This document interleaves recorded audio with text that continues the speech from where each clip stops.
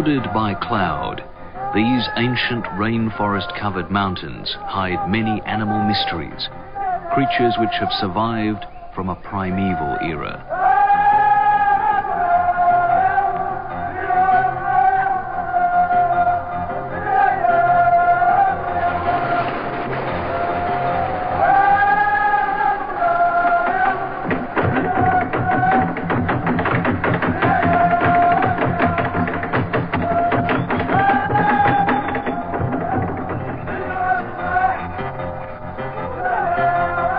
"40,000 years ago, people ventured into these mountains. And today, in Papua New Guinea, there are still a few isolated groups living off the forest and hunting to survive."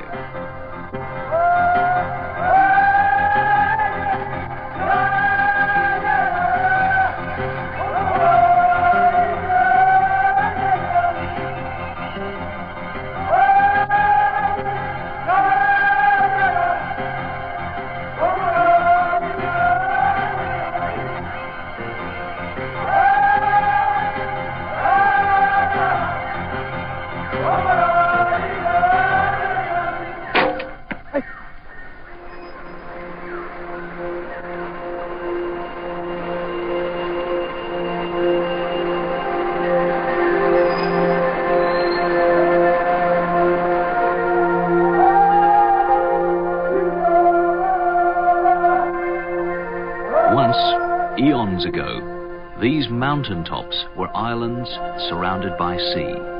Thrust upward by volcanic movement to form separate peaks, they evolved in isolation. The animals and plants they now support are quite distinct from one peak to the next.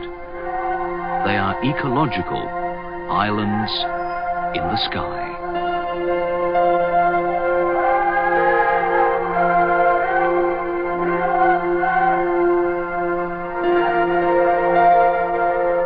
I've been searching the Torricelli Mountains for the Black Tree Kangaroo now for 6 years. This search has been a bit like a search for a ghost. You know, you meet old men who've seen it and hunted in areas, you go there and it's no longer present. It just seems to keep retreating before my footsteps. And sometimes I really do think that it's too late and it's extinct, but some of the evidence is so fresh, just a few years old, that it gives me hope that there must be a population surviving somewhere. It was Dr. Tim Flannery's own confrontation with death that was to set him on a quest for a completely new animal species.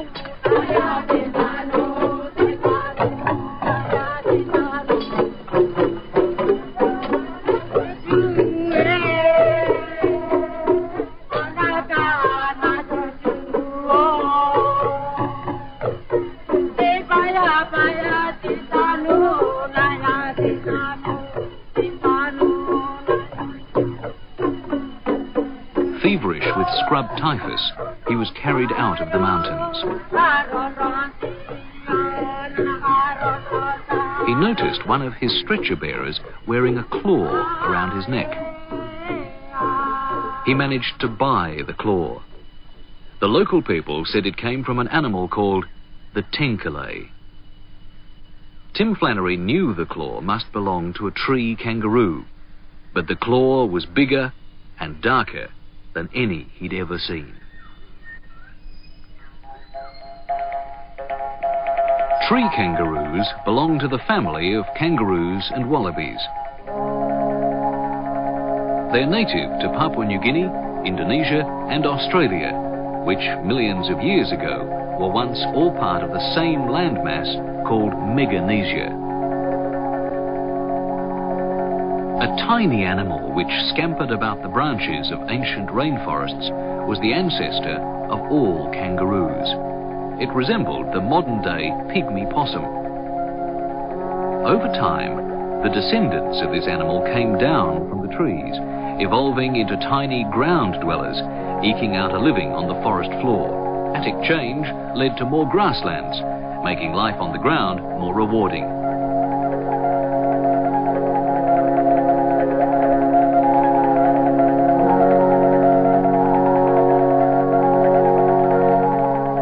Kangaroos and wallabies adapted, exploding into many different species, more than 60 of which still survive today.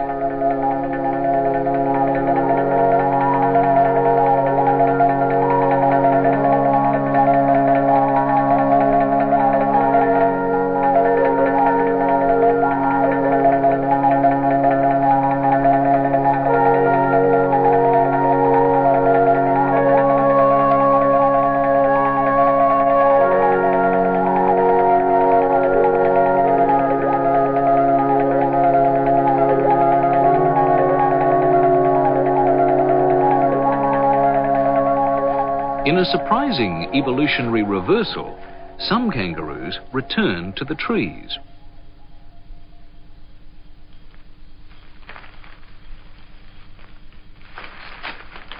Although clumsy compared to other tree-dwelling marsupials, the tree kangaroos exploited a niche in the food chain. There are 8 known surviving species. The grizzled tree kangaroo is predominantly grey. The beautiful Goodfellow's tree kangaroo is honey-coloured. And the Doria's tree kangaroo is chocolate-coloured, and so are its claws. The claw Dr. Tim Flannery found was black. That meant one thing: there must be a 9th species. Tim Flannery, a mammal biologist from the Australian Museum, began his search for the tree kangaroo a long way from the mountains of New Guinea. He delved back into the records and collections of expeditions by 19th century naturalists. It was only a century ago that the first naturalists got into the mountains of New Guinea, and they came across this wonderland just full of undescribed species: birds of paradise, snakes, tree kangaroos, everything. But still, there's so much in PNG that remains unknown. I really don't think I feel very different in my heart from those early people.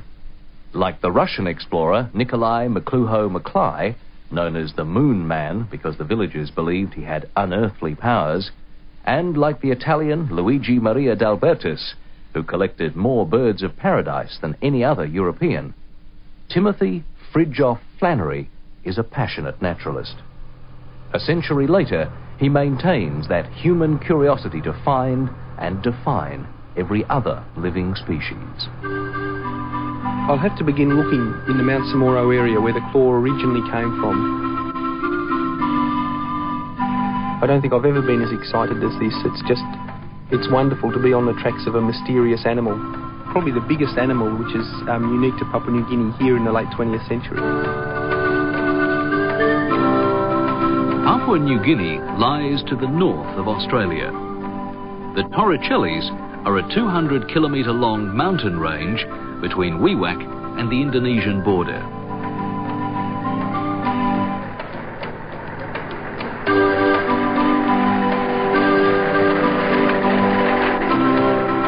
There's hundreds of kilometres of incredibly rugged mountain range here, and finding tree kangaroos isn't easy. I've stood under a tree and had animals pointed out to me and looked for 20 minutes and still not seen them, and I know what tree they've been in. So looking for this animal is not going to be an easy job. It's very much like looking for a needle in a haystack. Ash Wednesday crosses.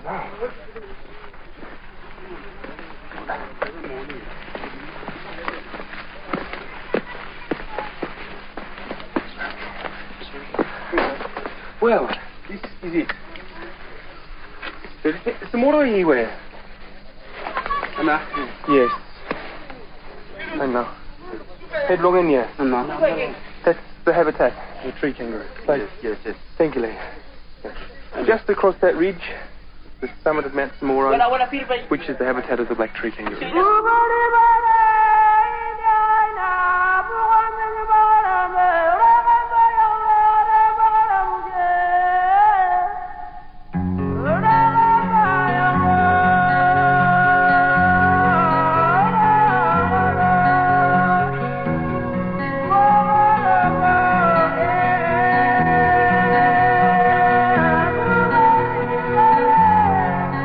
Over most of Papua New Guinea, people are hunter-gardeners, relying on the forest for much of their food.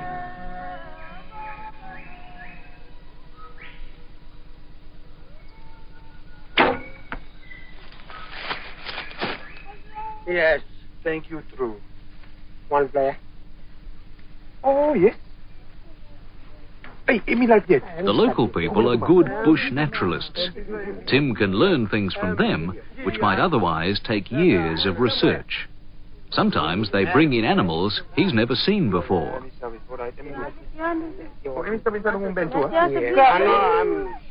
It's quite hard to work out just how much to pay people when they bring me in animals.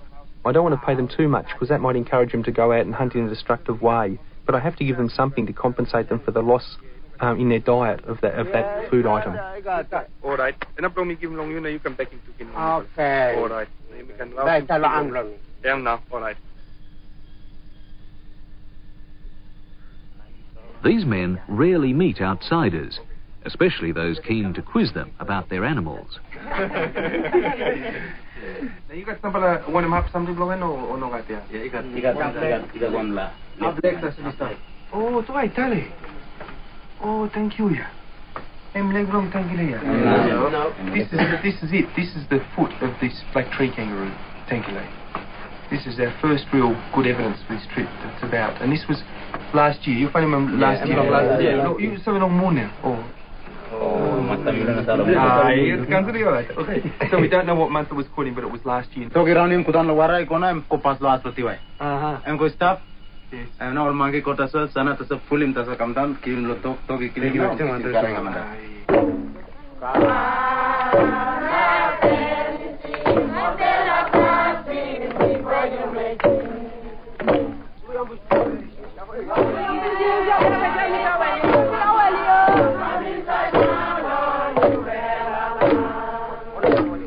The Catholic Church founded Fatima Mission in the Torricelli Mountains. Its parish priest is Father Pat McGeever.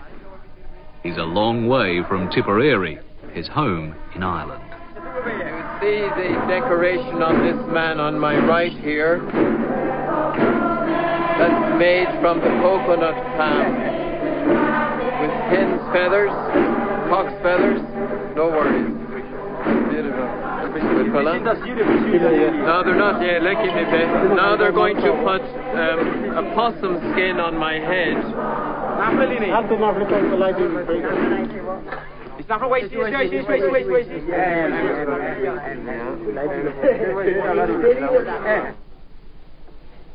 In Melanesia, with decorations, we overkill. Literally.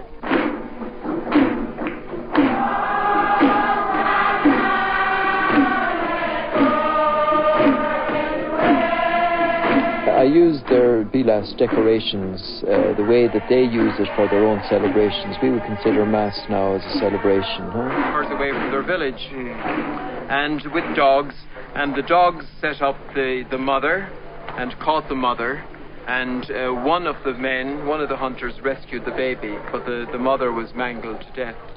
So they took the baby and they gave him some leaves, but it was only the local leaves that they eat. So he was out of his habitat, and I saw him after about 3 weeks, and they had he had diarrhea at that stage, and then he was dead within a week after that from dehydration, diarrhea. But he was a beauty, a real cuddly thing, much more cuddlier than a koala. Yes. Oh, this beauty, lovely, you know.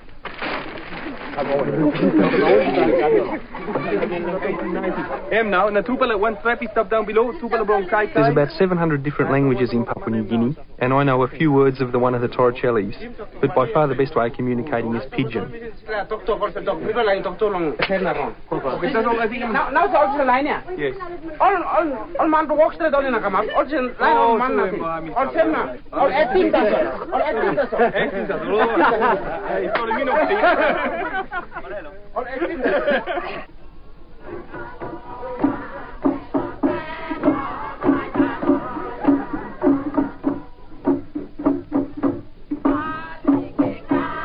There's very little land in Papua New Guinea that's not claimed by some clan as hunting territory.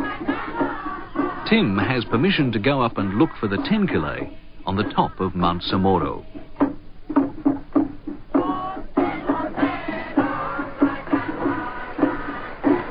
He's recruited the best hunters to help him catch some tenkile alive.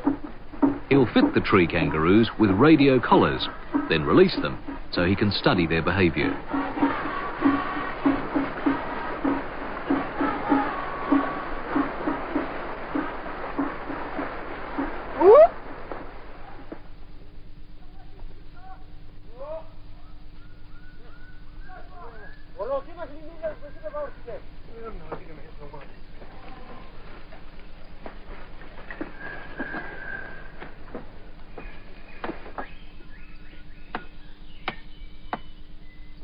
The expedition makes camp in the mossy rainforest on the top of Mount Somoro, where the hunters say the tenkile lives, struggle for their own survival.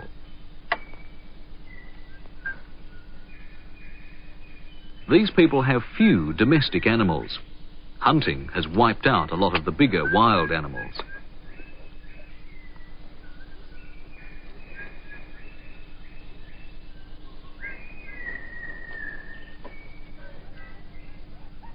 There are many areas in Papua New Guinea where protein is scarce, and the growing population must live off whatever can be caught in the forest.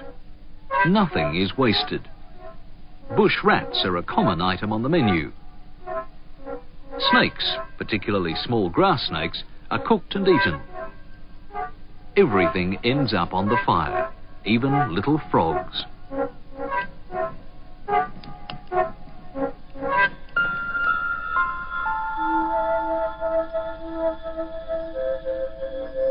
Okay, Peter, you kiss him terrible long coach from you. Would you go inside now?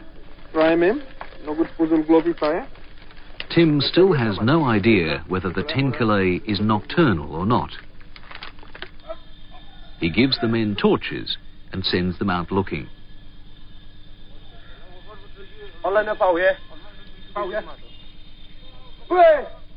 They hope to spot the tenkile in the torchlight, then capture it alive.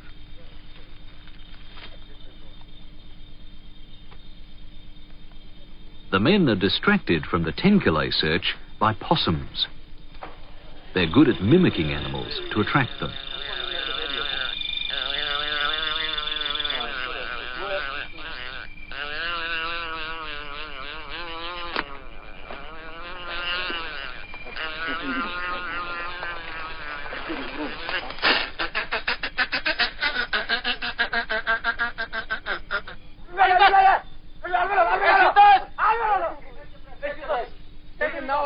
I must phone down now. What is the one?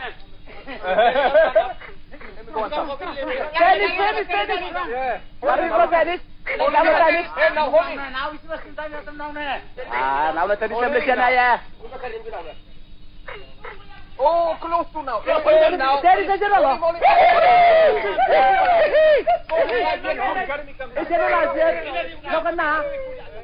There's so much to record every day, from weather conditions through to animals brought in.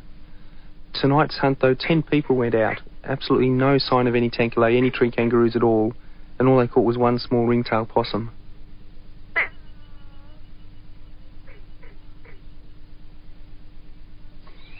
It looks like Forbes's ringtail, which is he only discovered up here during our survey. It's a beautiful little possum, huh? And you find him where? You find him in the bush. With food so scarce, Tim exchanges tinned meat for animals, giving them about the same weight in protein.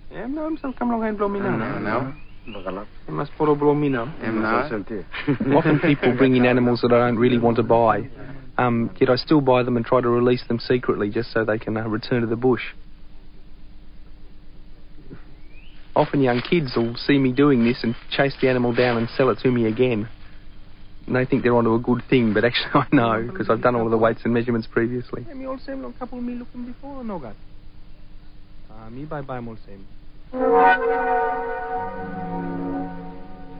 Well, I'm out of time and money, and I'm going to have to leave Somoro. I was so hopeful we'd find the animal here. This is where our first clues to its existence came from. It's right in the centre of its potential distribution, and the old people used to hunt it up here in abundance. And yet it's not here today. It's clearly gone.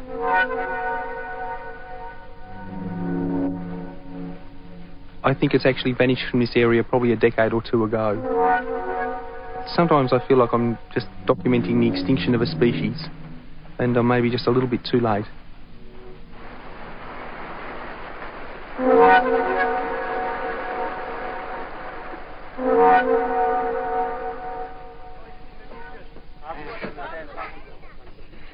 The tree kangaroo paw and Father Pat's joey skin were strong evidence of the existence of the tenkile. But Tim's failure to see even one animal was not a good sign. See you later, Peter. Thank you. In some ways the trip has been a failure, I suppose, in that we didn't find a tenkile, but that might have been an unrealistic expectation at this stage. In other ways, though, it's been a great success. We've found out a tremendous amount about the history of the animal and its loss of range and distribution, I suppose, and I now know where to look precisely next time when I come up. All over Papua New Guinea, shotguns are replacing traditional weapons. And this is having a heavy impact on the wildlife.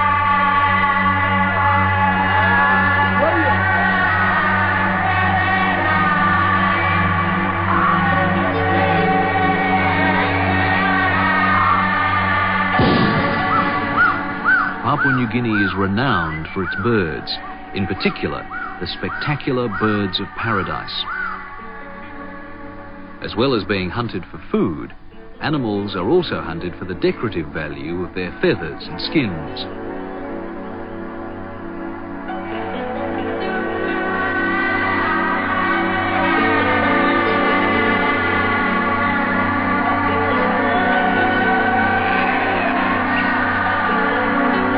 Because of the hunting pressure, birds of paradise especially are becoming much rarer.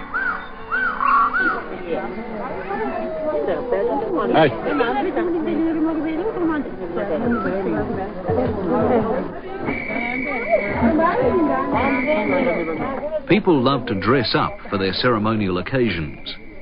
Skins and feathers are favoured for traditional celebrations known in Pidgin as sing-sings.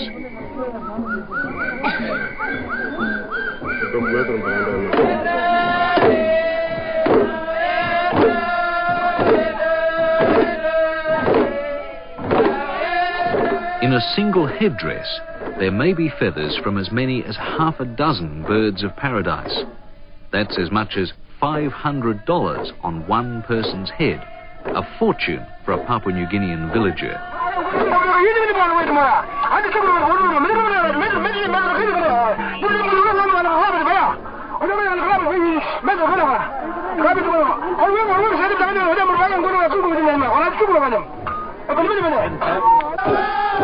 As Father Pat said, in Papua New Guinea they do, literally, overkill for their ceremonial dress.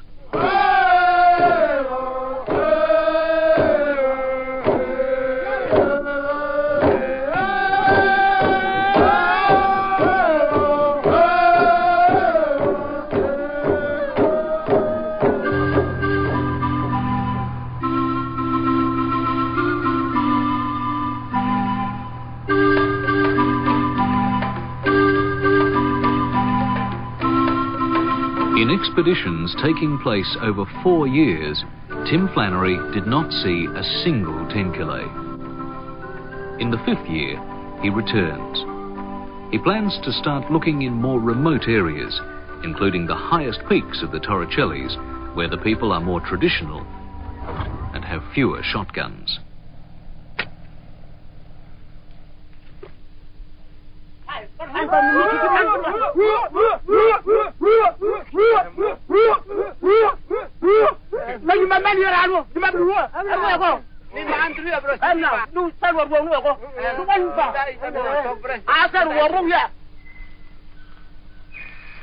Tim had heard of a respected hunter called Casper of Wilbete village.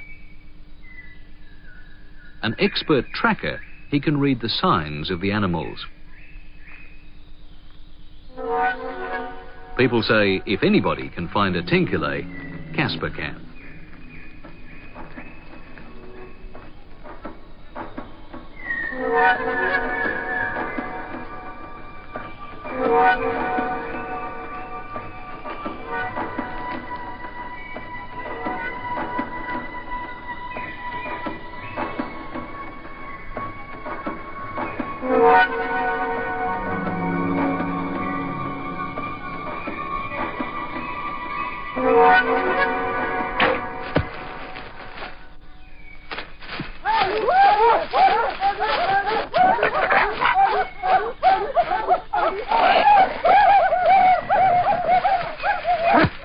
On this hunt, Casper and the others have killed a grizzled tree kangaroo, what they call a yonkie. It's the only tree kangaroo common in this area. But even this type, they say, is getting harder to find. In spite of this, it's still regularly hunted.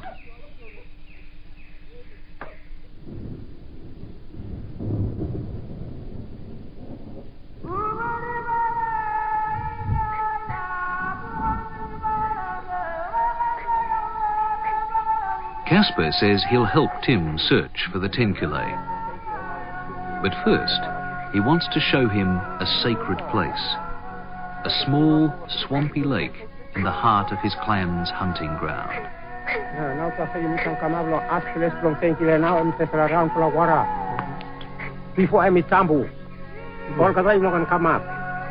The swamp was once inhabited by giant eels.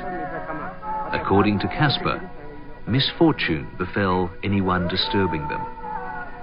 It's also where tenkile came from and was the source of all black tree kangaroos.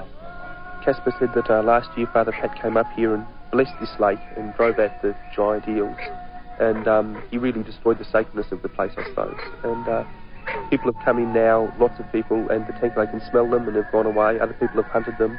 About 10 have been killed according to our records over the last year or so. And this was really the last sacred place that I know of in the mountains.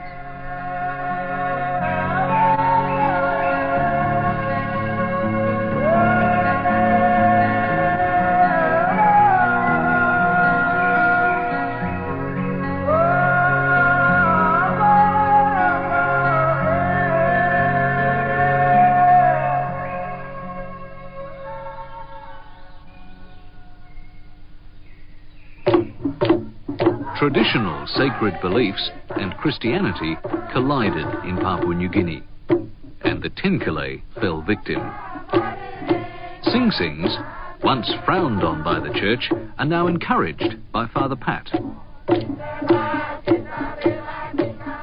The word tanke in the local language means good, and the word tenkile presumably means something like good animal. It must be very important in the lives, the spiritual lives of these people.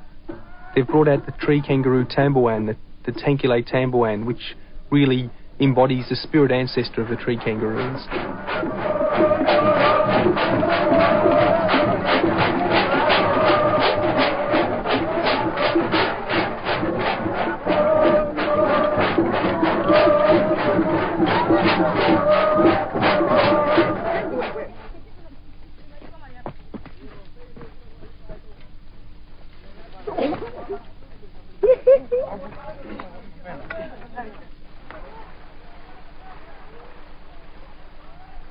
Tim and his carriers move on, always on the lookout for any sign of tenkile.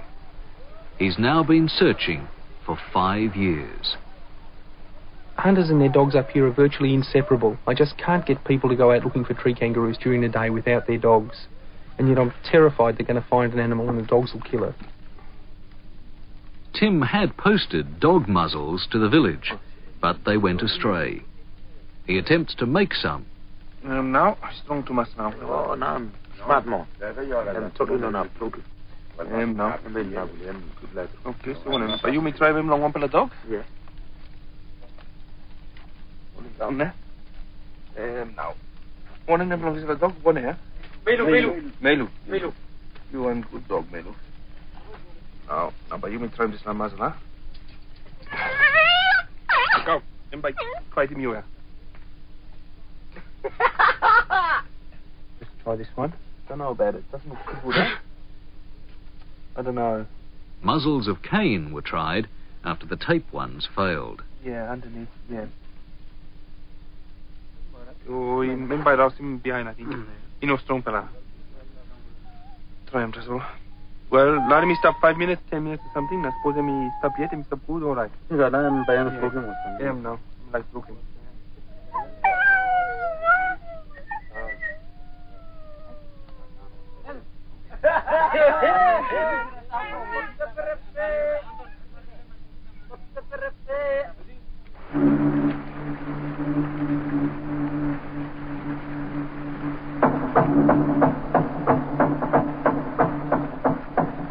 expedition heads into an area where few outsiders have been before.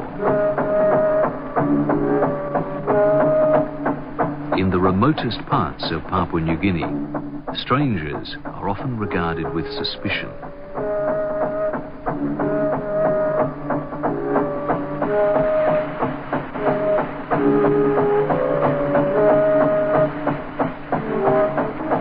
When I arrived in Typhus village, the air was really tense. I told the people I was a biologist, which was the worst thing I could have done. 2 separate biological expeditions had been through the area, and in the eyes of the local people treated them extremely badly. They'd broken taboos and underpaid people and basically stolen their wildlife.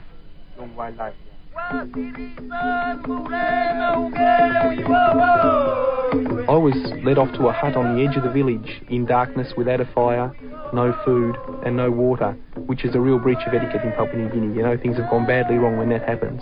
And as the night progressed, I could hear the village council outside.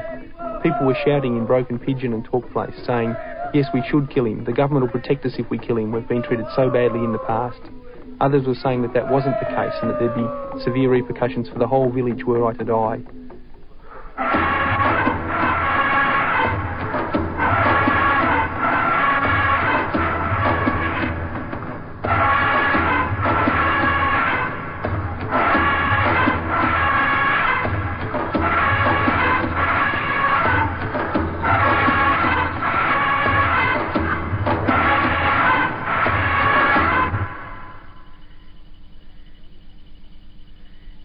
This place is an absolute trap. There's no radio to make contact, and we've been here for 3 days longer than we should have. It's just like these little ant lion pits down here. The ants walk along, fall in, and they've got no way of getting out. I feel as helpless as they are. I can only wait and see what happens.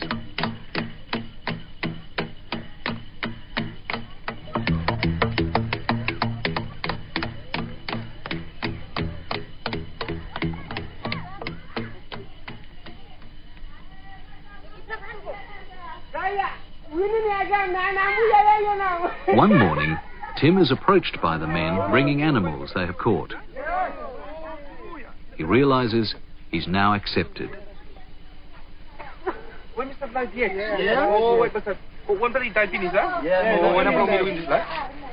They've brought in a number of animals, amongst them a dark-coloured dead tree kangaroo. My goodness, this animal looks quite different from the ones over. Oh yeah, my goodness, that's really different. But it's got to be the same thing, but just a subspecies, subspecies different. Really should, yeah.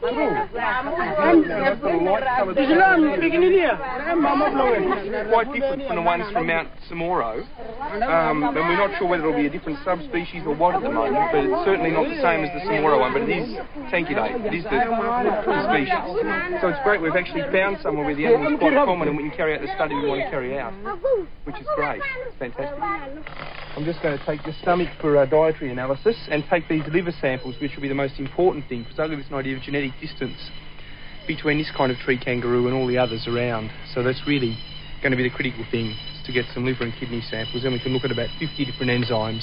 Results of tests back in Australia were not what Tim was hoping for.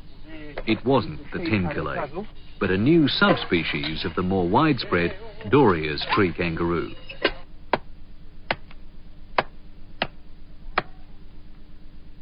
Several months later, Tim was to receive some good news. A message from the Torricelli Mountains, where his field assistant, Viare Kula, was working with local villagers. They had captured 3 live tenkile, put radio collars on, and released them.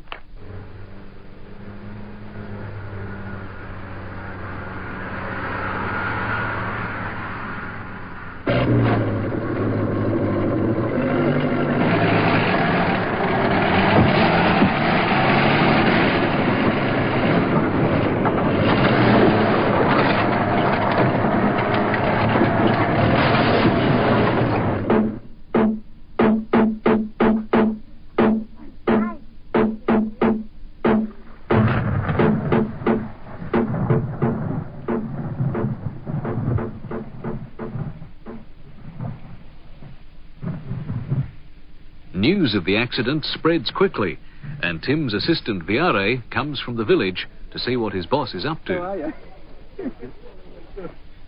And congratulations. 3 tango with collars on it. It's amazing. Bloody brilliant. Anton, how are you? It's good to see you again. Hey, come here, come here. You're right. Okay, everybody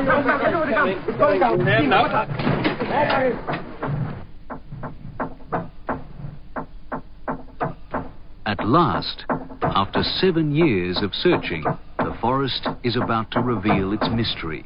Tim's first tenkele.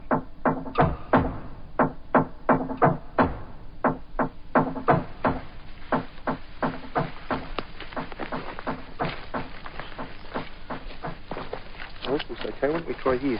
Yes. It could be all day. Okay.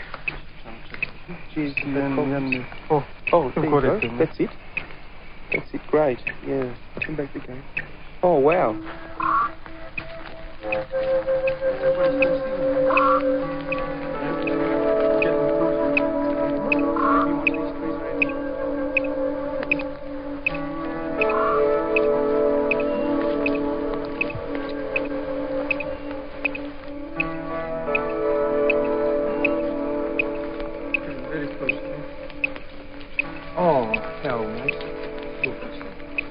For Tim and Viare, this is a bitter blow. 3 tenkele collared, and already 1 has died. She was a fairly old animal. I suppose it could have been old age. There's some tooth marks here, though. Maybe a dog. Who knows? Gee. I just hope it's nothing to do with the collaring of the animal. I don't think so, mate. Yeah. Actually, the collar seems to be... All that work, eh? Yeah. Bloody hell, start from the beginning again. We put too much effort in this work.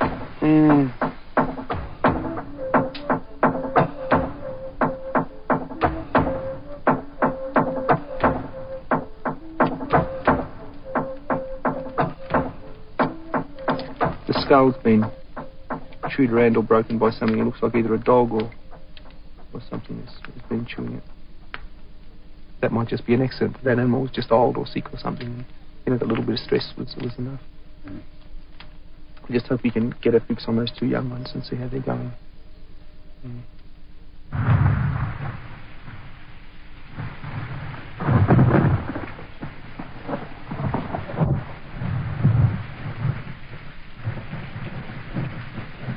These mountains are such a difficult place to work in. Every day you come back absolutely exhausted and sodden. There's no way that you can get your clothes dry or even yourself dry. My diary's so wet I can hardly write in it properly. You go to sleep in a wet bed with leeches still hanging onto you, nowhere to wash, and just the most simple of foods. No wonder some of the early explorers went mad and shot themselves up here. It just gets too much after a month or 2.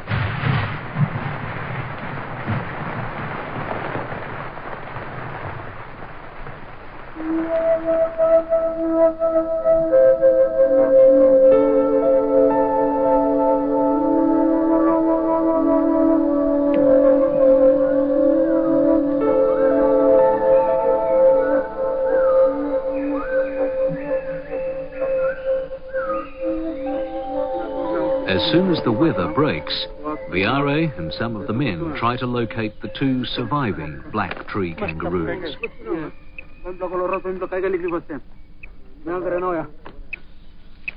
He finds that one animal is moving through the forest, but the transmitter sounds faulty. The other signal is strong, and they home in.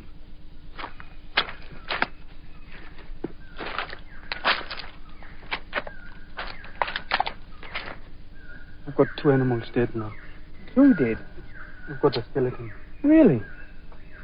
God. Any idea why? What's happening? Or? I'm just not sure what's happening.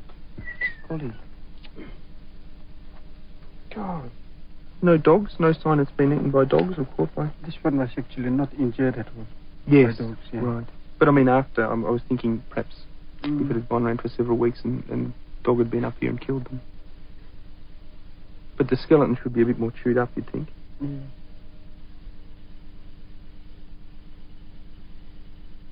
I suppose we've killed 2 animals in this study, which might seem like a terrible price to pay when things are so endangered. But we really have to act, at least while we're here and studying. There's a hunting moratorium on in the area. If I didn't come up, the tenkile would disappear for sure. It's a gamble we're taking, but it's a gamble that you have to take.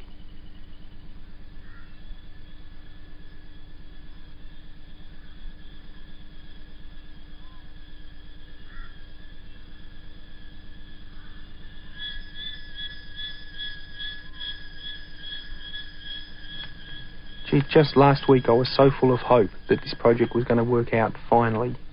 But now here we are with 2 of the 3 animals we've tracked for over a month dead. We just don't know why they've died. The electronic failure we've had, and with this terrible tragedy of these animals dying, I really feel like things are crumbling around me, and in my darker moments feel that I'm just contributing to the slide to extinction of this species and not effectively managing to conserve it at all. I'm just running out of time and energy. Every day I'm physically exhausted and mentally coming to the end of my tether.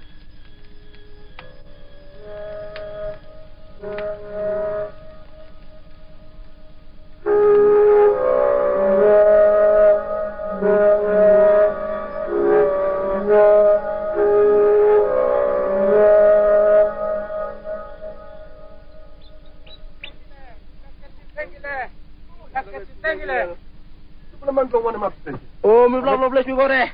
We go there? Yes, you go there outside. Don't worry, side through. Hey. Oh, yeah.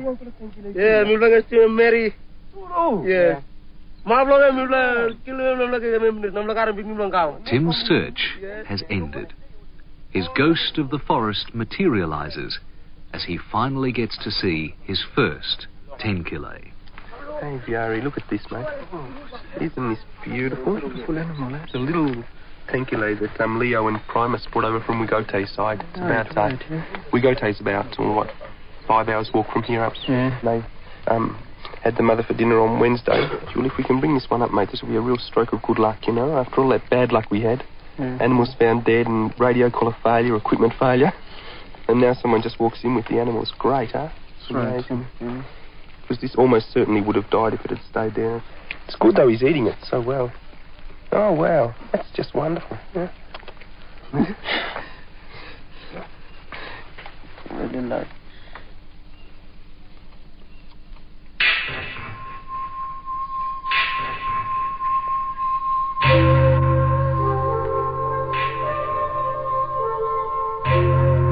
I seem to spend all day just trying to get this animal the right kind of food. I have to walk through the forest, stopping every couple of metres and letting it down to see which leaves it'll actually eat. I'm turning into a bit of a mother tree kangaroo in some way. This small black tree kangaroo represents a very big event in science. Since the First World War, only one new species of large mammal has actually been found in the wild. This was the cupray, a native ox of Southeast Asia. Now, for the first time in 75 years, another new mammal has been discovered. The rainforest of Papua New Guinea has revealed the tenkile.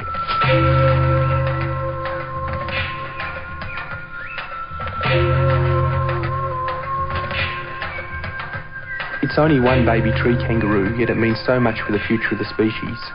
If we can just raise it to adulthood, maybe we can release it back into the mountains, and perhaps it'll be accompanied by a male. Then we'll be back in the situation of having a family that we can study. We can find out what kind of home range they need, what food they require, and what the basic needs are to conserve the species.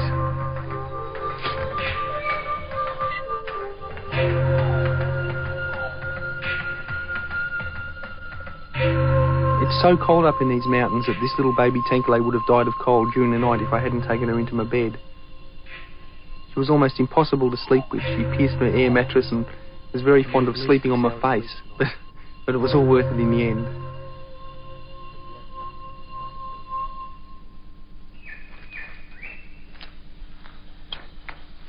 Tim will take the tenkile Joey down to the village. When she's old enough, he'll return to Papua New Guinea to release her back into her forest home. He'll encourage a hunting ban and the establishment of a conservation area. Tim will ask Father Pat if he can arrange for somebody to raise the joey.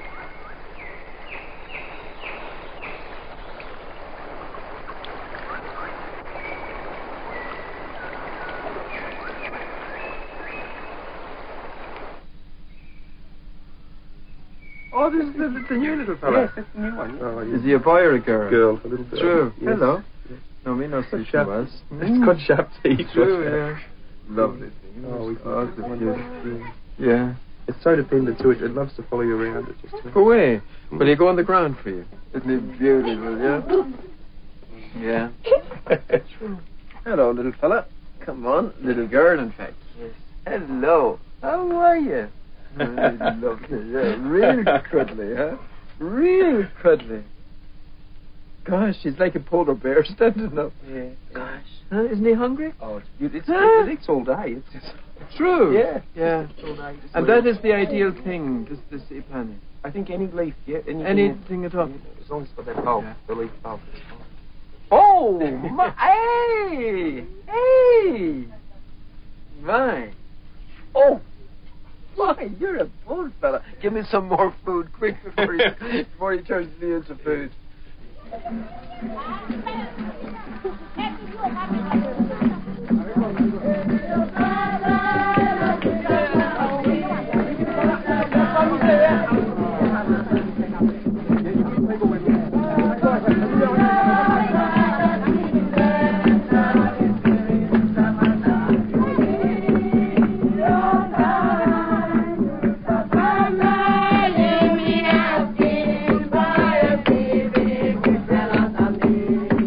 I really feel like I'm part of this village. I guess I've been here 4 or 5 times now, and this thank you just means so much to me. We've finally had success after 7 years of finding this tankulate, and yet this sing-sing, this dance, means so much for the future of the animal.